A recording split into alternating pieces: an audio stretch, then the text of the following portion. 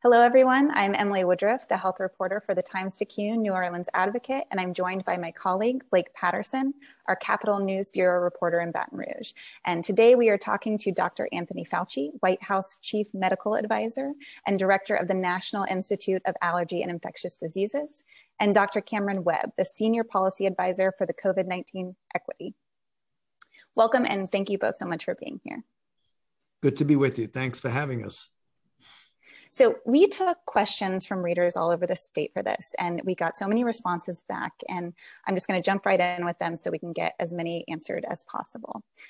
Here in Louisiana yesterday, it was announced that the P1 variant we've seen in large numbers in Brazil was detected here for the first time. A reader from St. John the Baptist Parish asks, with the new variant out in Louisiana and people who have been vaccinated at risk as well, why should one get vaccinated with all the potential side effects just from the vaccine itself? So tell us how the vaccines work on the variants. Yeah, well, I mean, I think the question of why one should get vaccinated, even before you start talking about variants, that the vaccine is life-saving for so many. I mean, we've had now 570,000+ people in the United States have died from this. So that right there, full stop, is the reason to get vaccinated. Also, you get vaccinated, you're going to be stopping the dynamics of the outbreak with regard to you. Because many young people usually say, well, you know, I've heard that young people do really well. They may get infected, but statistically, the chances are they may not get any symptoms at all.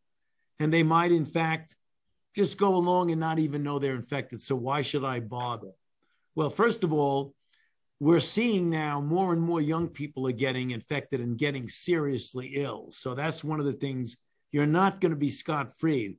You may get seriously ill, but even if you don't, and you get infected and have no symptoms, what you might be doing inadvertently and even innocently is passing on the infection to someone else who might pass it on to someone else who might actually have a serious outcome.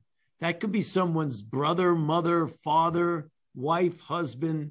You want to have both the personal responsibility and a societal responsibility. That's the first thing. With regard to the variants, right now the variants are a very minor component of what's going on. Most of it is dominated by the 117, which is dominating in our country. The P1 variant is here. And if you look at test tube types of experiments, the vaccine efficacy is diminished slightly, but not really profoundly, so that you get a benefit even if the variant is the one that you get infected by. But the chances are, if you get infected, you're going to get infected with the dominant virus, which is the B117.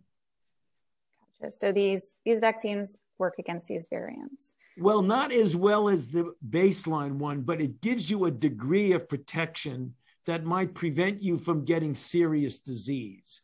That we know for sure. It may not be as exactly good against the original one, but the diminution is not enough to make you seriously ill so that you can be protected against serious illness. And just to add, just think about where variants come from.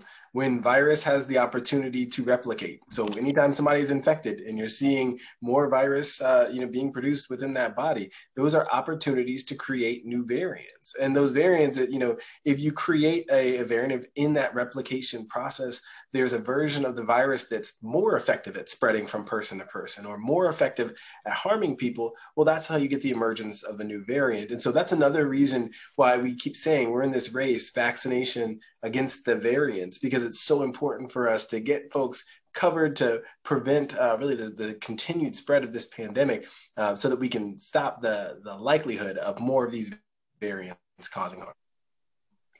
And I hear a lot from people about this idea of natural immunity. So when someone has had coronavirus already, and a reader in New Orleans asks, how does natural immunity compare to that provided by a vaccine in terms of reducing symptoms, preventing illness, and the time frame in which a relatively high level of protection is expected? Yeah, that's a great question. I'm glad somebody asked that, because we know now this virus, not all other viruses, but this virus, the protection that's induced by the vaccine is better than the protection induced by previous infection. So if you get infected previously and I get vaccinated and you and I both get exposed to the same virus, I have a better chance of being protected than you do. No doubt about that now. We're seeing that very, very much verified in a number of different observations in different countries throughout the world. And here in Louisiana, we're at about a 32% rate of people who have received at least one vaccine in the population. But many parishes are below that. 20%, our lowest is 8%. And a reader from New Orleans is asking about people she knows who haven't taken it. She says, I'm fully vaccinated and believe in getting vaccinated. However, my husband refuses as he does not trust the government, the CDC. How do I respond and what would you say to him?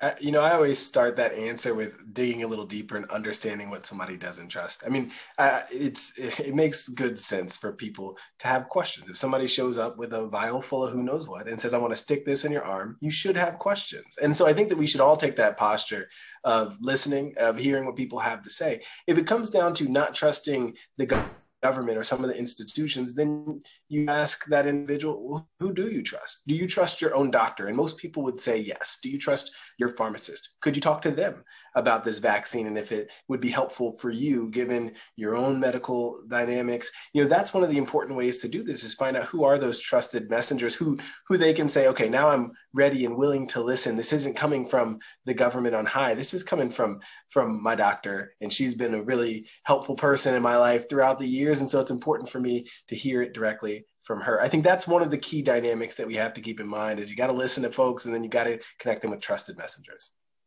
Gotcha. So I'm going to turn it over to my colleague, Blake, who I know has some great questions from readers as well. Yeah, so this question came from a healthcare worker in Abita Springs. She said that there's concern among some of the 18 to 30-year-old women that she interacts with that the vaccine might impact their future fertility. I was wondering if you could address those concerns. Yeah, there's absolutely not only no evidence that this happens, there's no biological reason to even suspect that it would. So, that's one of the reasons as Cameron said, it's logical to ask questions. People ask questions and you try and give them the answers that are based on data and facts. And when you look at the history of vaccines in general and look at the history of this particular series of vaccines, not only does there no evidence of that, but there's no reason to believe that there would be any mechanism of that. Yeah, this is one of those, we say disinformation and misinformation has run rampant.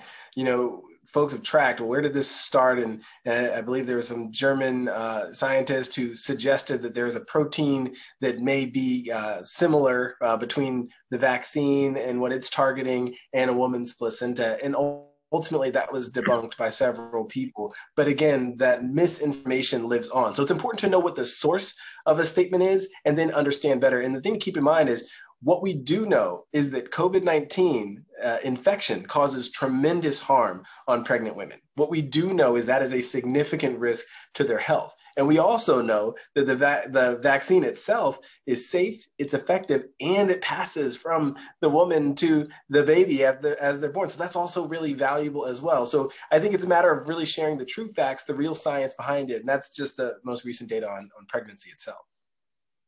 A number of readers asked why, if they have been vaccinated, it's still important that they wear masks. Yeah. So right now, and we're gaining more information on this, but right now, you need to understand that the primary endpoint for the vaccine trials was whether it protects you against clinically recognizable disease. The information about whether it protects you against getting asymptomatic infection, we're learning more and more about that, but we're not really sure. And people can get infected even though they're vaccinated, and almost always will have no symptoms. So one of the things you have to be concerned about is that you don't want to be infected, have virus in your nasopharynx, and because you feel so well, because you don't have any symptoms, pass it innocently and inadvertently onto someone else. So wearing of the mask after vaccine is primarily so that you don't, just without even realizing it, pass an infection onto someone else. Secondly, there may be variants around that, as I mentioned in response to the question just a moment ago, that are a little bit less protected by the vaccine. So you want to protect yourself against the variants. As we get more and more information about does a vaccine protect you from transmitting to others, then you're going to likely see a change in the recommendations about what vaccinated people can do. But right now, in order to be really safe and protect others, and to some extent protect yourself, we're recommending that when you're around unvaccinated people on the outside, not in your own home, if you're in the safety of your own home, it's different, that you should wear a mask. And just keep in mind that there's a significant number of cases still in so many of our communities. And even though these are incredibly effective vaccines, right? 95% efficacy we saw in the trials for Pfizer, 94% for Moderna. That means out of 100 people, it's possible that 5 of them wouldn't have a strong response. And so I think that it's also important with that much circulating virus in our communities that, yes, the great likelihood is that you will be protected. But if by some chance you're not, wearing that mask is that next line of defense for you as well. So it's just other things to keep in mind. Well, thank you, Dr. Webb and Dr. Fauci, for answering our readers' questions. We really appreciate it and understand you have a busy schedule ahead. So thank you again.